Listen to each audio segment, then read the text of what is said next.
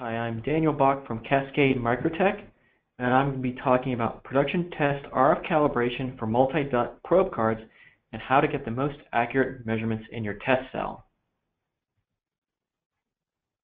First, I'm going to talk about what is calibration and why is that important.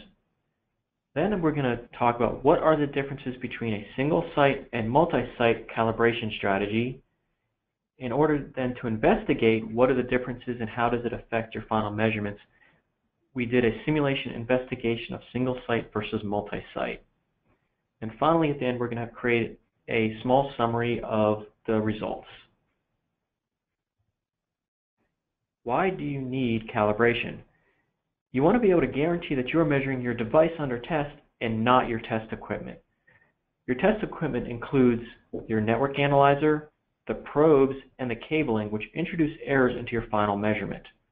Calibration is the method that is used to remove these errors. The only thing you're measuring is the green box or your device under test. Now, how does calibration work? It characterizes the RF performance parameters of your test hardware.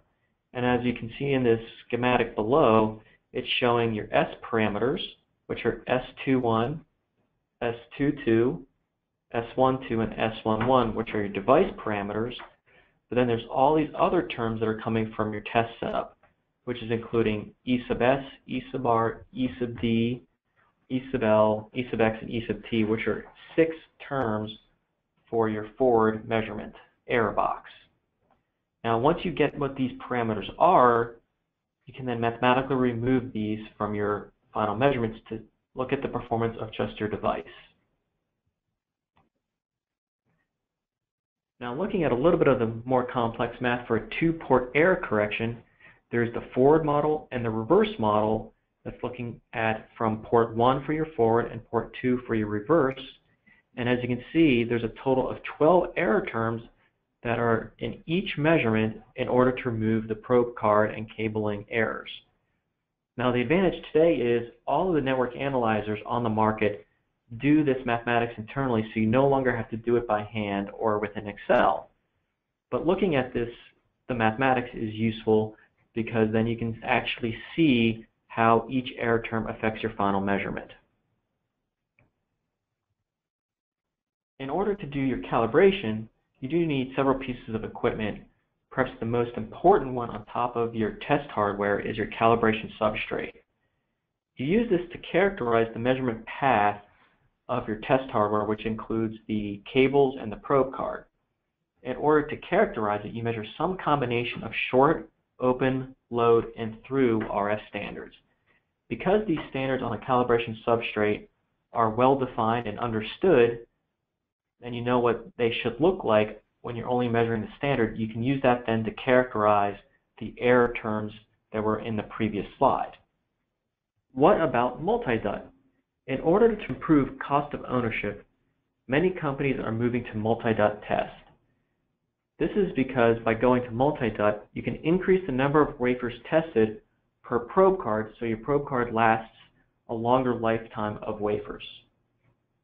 The other advantage is by doing a multi-DUT test, you can increase the total speed of test time by reducing the number of indexing steps required to move across a wafer. But when you're doing multi-site, each site can have slightly different measurements, which requires site-to-site correlation of your final measurements after calibration, which can be a very difficult thing to do in your test cell. Comparing single-site cal and multi-site cal, you can actually see that you can discern which site a measurement came from. The right-hand side is using a 4-site probe card, and one of the sites you can see is different than the other 3 because of the way the single-site cal operates. Now, if you move to a multi-site calibration strategy on the left-hand side, you can see that there's actually no way to be able to tell the difference between each site on the probe card. And this is actually the state you'd want to be in your final test cell, which requires no additional correlation between test sites. Now, what is the difference in a single site layout and a multi-site layout for your calibration substrate? If you look on the left-hand side, this is a single site calibration substrate layout. where it has a single pad site for each calibration standard. So you can see there's a single short standard, then there's alignment marks below it, an open, alignment marks, a load, and then a through. The right-hand side is a quad site probe card calibration substrate where each site on the probe card is contacting the same standard at the same time. So that is, every site is shorted, open, load, or through.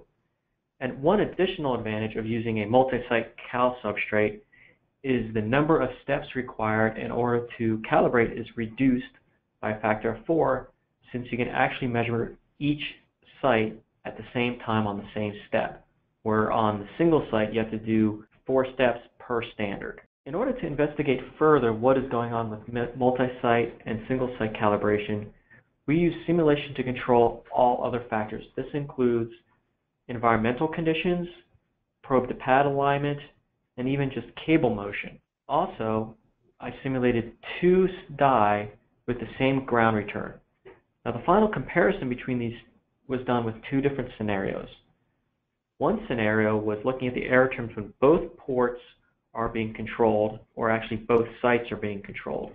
So when site 1 is shorted, the other site is shorted when you're calibrating. The other scenario was looking at error terms when only one port is controlled, but the other can be at a random state. This is when site 1 is shorted, the other one could be short, open, load, or through. And then this was done for each standard measurement with a random cycling through the other standard, so you would never knew exactly what state the other site was in. We also then generated representative measurement parameters for a bandpass filter. This is a filter with a center frequency of 2.6 gigahertz with a 3 dB width of 100 megahertz. Now for this evaluation, we used SVLT calibration. But in order to do that successfully, we had to generate calibration coefficients. The calibration coefficients were extracted using LRRM to calculate the values of the inductance and capacitance of the various standards. So now the probe card, which we simulated, was based off of a pyramid probe card. So we had 50 millimeters of O31 semi-rigid coax from a connector, and then that was connected to a 10 millimeter microstrip transmission line that is a model based on the pyramid probe membrane technology. The membrane layout had a 2-filter layout. Each filter had a single input and output pair, and DUT 1 is port 1 and 2, DUT 2 is port 3 and 4, and as you can see, they're reasonably close together, and they had a shared ground return, since that is one of the main coupling venues for the energy. I then simulated the performance of a single channel of the probe card to see would it meet our standard outgoing performance. Our standard outgoing performance is 3 dB insertion loss out to the specified frequency, better than 10 dB return loss up to the specified frequency, and as the figure on the right hand shows, it more than met those conditions. I also simulated what is the crosstalk between 2 adjacent lines, and it is better than 55 dB at 2.5 gigahertz. We then also looked at the measurements before calibration, so this would be analogous to a cable cal in your test setup. The measurements prior to calibration between site 1 and site 2 are actually identical with each DUT. This is an ideal scenario and was done purposefully in order to remove any other error terms in the measurement. After calibration in the controlled scenario where every site was being short, open, load, or through during the calibration, we then looked at the delta between the final device measurements. We primarily looked at S11 and S21 for these differences, and as you can see, the measurement differences were basically in the noise. For the insertion loss, the difference between them was less than minus 80 dB, and the return loss was better than minus 70 dB, which means that in a final test setup, you would not need to do correlation between site 1 and site 2, since they are basically identical. Now looking at the uncontrolled scenario, here DUT 1 was being calibrated while DUT 2 was in some unknown state, and then we use that to create the calibration error terms. You can see you actually get a bimodal distribution in the final measurements between site 1 and site 2. This indicates that there would need to be some amount of correlation between site 1 and site 2 in your test cell. Now looking at the error terms that were actually generated from SOLT, you can see out of the 6 error terms, 3 of them were being affected the largest. The error terms for directivity, source matching, and load matching. And you can see that actually the source matching has the largest variation between Site 1 and Site 2. Now looking at the circuit schematic that was shown earlier, what was interesting is the 3 terms that are being affected the largest are actually coupling between the insertion loss and return loss of the circuit schematic. But then the rest of the terms are being affected less than 5%.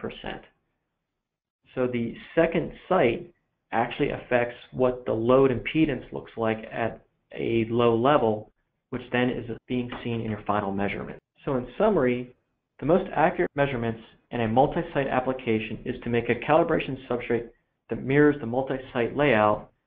The advantage for this is at the final test cell, you do not need to do correlation between site to site since they will have nearly identical measurements. Thank you very much.